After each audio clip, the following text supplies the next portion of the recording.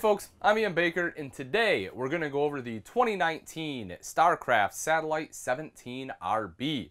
This is a short little couples model. It's perfect if it's just the two of you looking to bop around on the weekend, as it's lightweight, so you can tow it with, like a mid-size SUV. You don't have to get the big half-ton, and it has everything that you need. Let's start off right over here. One of the things I do like about this floor plan is, even though it is lightweight, you still get the slide-out kitchen, so that helps open up your living space right here. You'll see you have the single bowl sink as well as the 2-burner cooktop with the high-rise faucet, and you have a lot of space right back here. If you want to put some knickknacks back there, or soap, maybe some dishes, a little knife rack or something here, whatever else you want. But it is some decent extra space in what would normally be a somewhat small kitchen. You'll also see that you have your electrical outlet there, window, light up top, and some additional storage up top here. If we drop down below, you'll see your biggest storage area will be right here. It does go back quite a ways. You have to contend with a P-trap on some of it, but again, that is still good usable space. And then you have storage underneath. You have 3 doors going along the bottom, as well as a bank of drawers right here with 2 large full extension ball bearing drawers there. So that way you have space for your, flatware, some of your larger utensils like knives, things like that. Or, if you need a spot to put like your kitchen towels, that's a good spot for it as well. Convection microwave oven. This is your oven and microwave in one here. So great thing about this is it actually cooks faster than your standard oven, and it's easier to clean. Directly underneath is the fridge/freezer. You'll see the drop-down freezer box here. This one does run off both propane and electric, and also has automatic switchover. Right up here on the wall is where your TV will go if you want one. I personally recommend getting a swing arm. That way you can install it here. If you're in bed, you can see it, but if you're sitting in the dinette, you can swing it out and around, just have a little bit better view. Tied into that, you have these audio-video cables. That's tied into the multimedia center. I'll show you that a little bit later. Of course, your electrical outlet, and then you have your cable right up here. So your signal booster is on there as well for over-the-air antenna. Directly above me is the AC. The controls for that are right on here. Pretty simple and easy to use. Of course, the bed itself is up here as well. And then underneath, you will also see that you have some additional storage. So if you want to, throw something under there, you can certainly do it. Just be cognizant that your direct vent furnace is under there as well. So you definitely don't want to put anything flammable right down there. Taking a look up top here, this is that multimedia center I was talking about. This unit is Bluetooth capable here as well, which is great. Storage across the top. You'll see the kind of this cool glass, almost like a slate or like a almost like a rock looking glass. Just kind of something a little bit different, a little more designer, pretty nice. Right over here is the dinette, 2-person dinette, just enough room for the 2 of you here to play a game or have a meal together. You get a window here as well, so you have a view outside, or again, lets in some natural light for you. This does drop down into a small bed, but again, folks, it's pretty small. It really won't accommodate much more than a child, but at least it does have that option. And then if we take a look right back here, of course, the entrance door. Right on this wall, you have some different controls, including your slide and your awning. You also have the Wi-Fi Ranger right here, which is a signal booster. So that way you can turn that on, and that'll help you get essentially a stronger Wi-Fi signal at the campground. As we all know, the campground Wi-Fi's tend not to be the best in all the spots, so that will help you a little bit so you can have some data here in your RV. As soon as you walk in, you have this storage area. Now you'll see that you do have a removable shelf right here with the hanging rod, so you can take this shelf out if you want. That way you can use this as a coat closet, or you can just leave all of this in here and use it as like an extra linen closet or pantry, or really whatever else you want.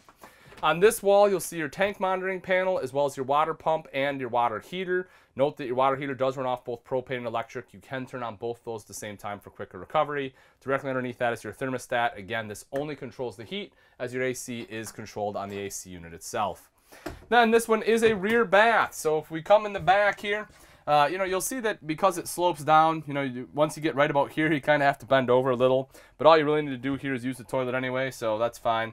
You have 2 cubby holes right back there. You also have 2 robe hooks here on the wall.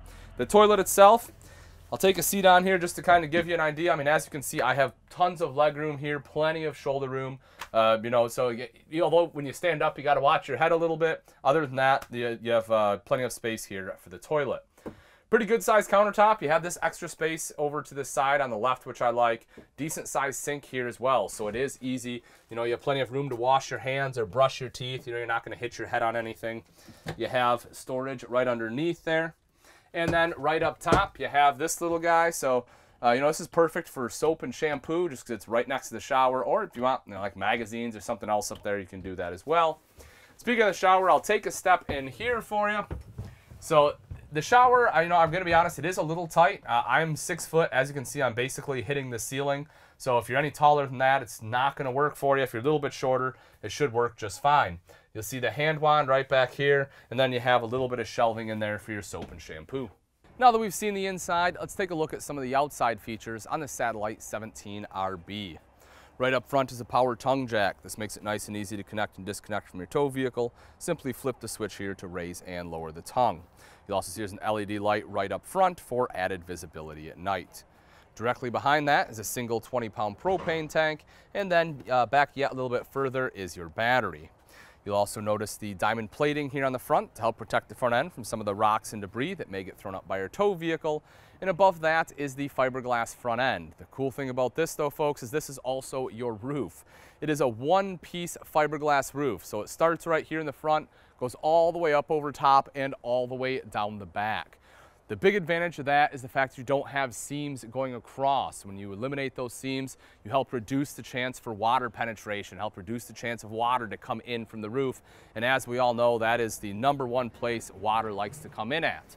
Also, you will see that because of the natural curvature of the roof, the water wants to run to the front and back again where those seams are not. So it naturally helps keep it off your campsite and helps keep water out of the camper.